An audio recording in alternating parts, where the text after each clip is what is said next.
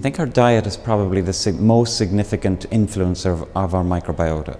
We can see that, for example, if we take a fecal sample from somebody who is a vegetarian compared to somebody who is a meat eater, then you can immediately tell the difference just by which microbiota are present. We can look at people who live in Africa, for example, hunter-gatherers, and immediately tell there's a very significant difference from people on a Western diet.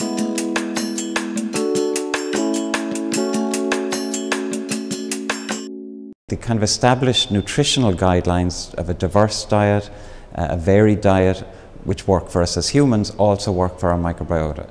The diverse diet leads to a diverse microbiota, which is most resistant then to some insult, some change, like through antibiotic therapy or traveling or disease. The more diverse your diet is, the more diverse your microbiota is, the better you'll be able to withstand those kind of challenges.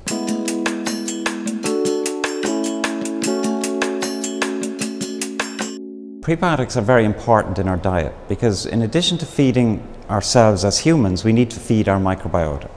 And prebiotics are fibers or complex polysaccharides which can be added to the diet or can be naturally present in foods like vegetables. And these pass through our gut, we can't digest them, and they reach the microbiota. And then in the microbiota they feed selective bacteria that we believe are very good for us. And so what you're doing when you take a prebiotic or a high fiber food is you're feeding your microbiota in what we think is a very beneficial way for your overall health.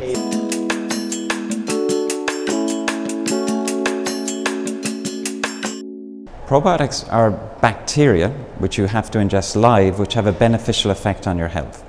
Now, probiotics can be found in many different foods. They have to be added to foods. They're found in dairy products like yogurts, but they can also be found in chocolate and fiber, but they always are added. And the key thing about probiotics is they're selected on the basis of their beneficial effect on health.